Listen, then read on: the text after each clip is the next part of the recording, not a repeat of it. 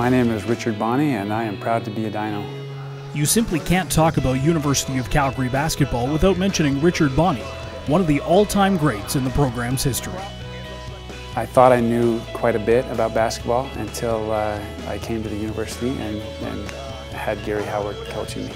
Gary is a basketball genius, and with his insight and knowledge, I spent hours in his office just going over film and plays and shooting the breeze about basketball, and he really opened my mind to what basketball was all about and what it could be. Bohne was a scoring machine for Calgary in the Canada West Conference, averaging 27.5 points per game over 79 regular season contests in the mid-1990s. In 4 seasons, Bohne scored 2,171 points, #1 all-time in the U of C history, and 2nd overall in Canada West.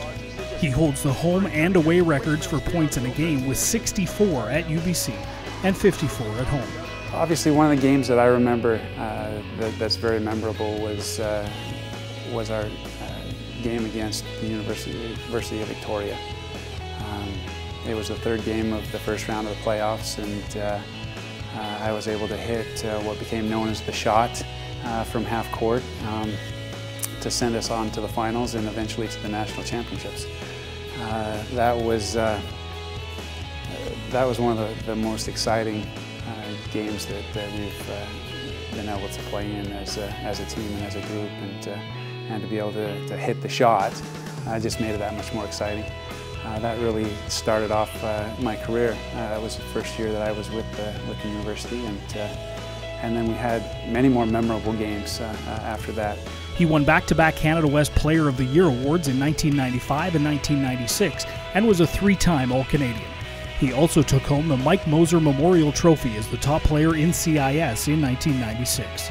He represented Canada at the 1995 Universiade, winning a bronze medal, and played professionally in the French Pro B League. I was named the basketball CIS Player of the Year, and I was actually foretold about the award by Coach Russell. He called me into his office and said he needed to talk to me, you know, being a young kid, you never know what that's going to be about. So going into his office, he surprised me with that news, and obviously he was as excited as I was, and you know, we shared a great moment. When I was told that I was being inducted into the Dinos Hall of Fame, it was a very humbling, you know, phone call.